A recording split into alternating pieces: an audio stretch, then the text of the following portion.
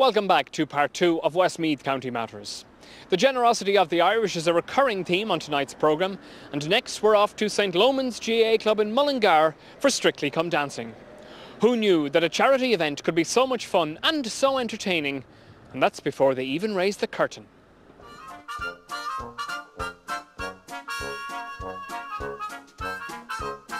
But it's a great cause, absolutely brilliant. The banter, from the very start, the camaraderie, the whole lot, the partners, excellent. Very, very good fun.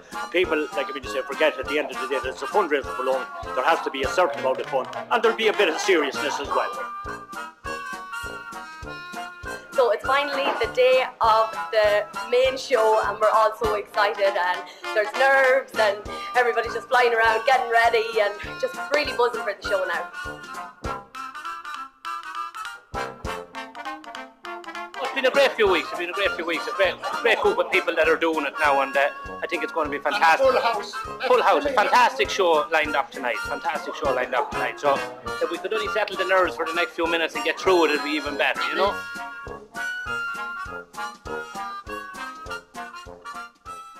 Over 1,200 people packed into the Mullingar Park Hotel for the Strictly show, hosted by Robbie Irwin.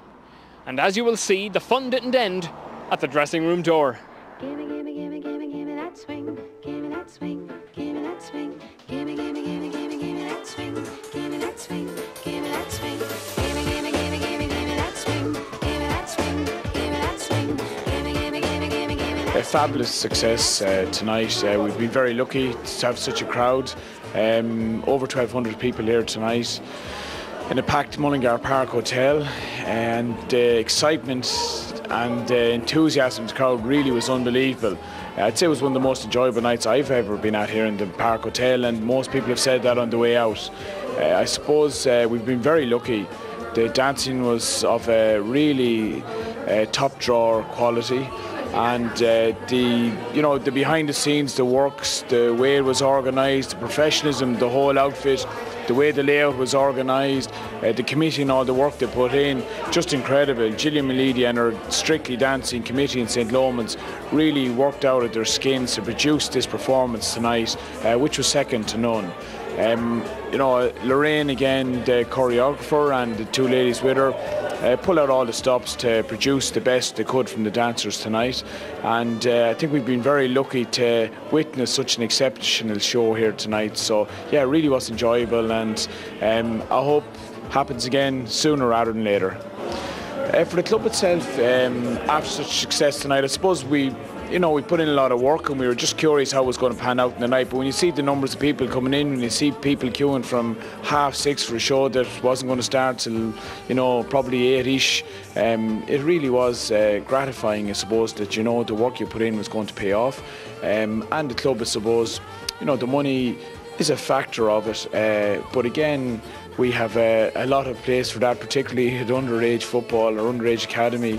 We had 130 under sixes signed up this weekend to play underage, from 6 down, 6 to 5. So incredible numbers come through our club, and the finances will be badly needed, to support all the underage and the works at underage.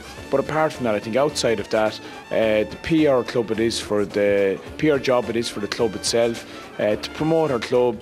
Show the different strains and different type of people and every different walk of life we have in our club, and how we exist and work so well together, and produce such a show like that tonight. I really was proud to be chairman of St Lomans here tonight, so I took great pleasure in that, and I think everyone that was involved here tonight could.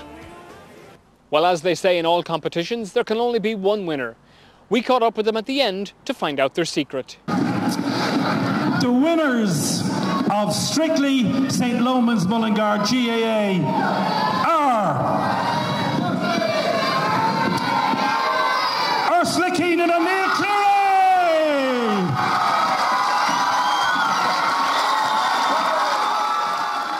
Whether we won it or not was obviously irrelevant. We just wanted to know that on the night we gave it all, and whatever the result was the result.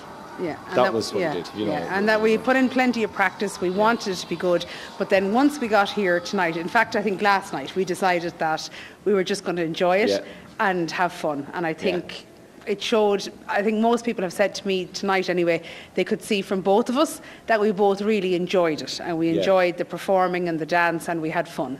So I suppose we achieved what we wanted. Yeah, exactly. Yeah, absolutely. Yeah. Absolutely, yeah. And we never got cross with each other. No, we didn't, you know what I mean? You dirty looks, maybe. No, yeah, but to be fair, I mean, we started dancing as a couple about 3 weeks ago, 4 weeks ago. Yeah, 4 weeks, yeah.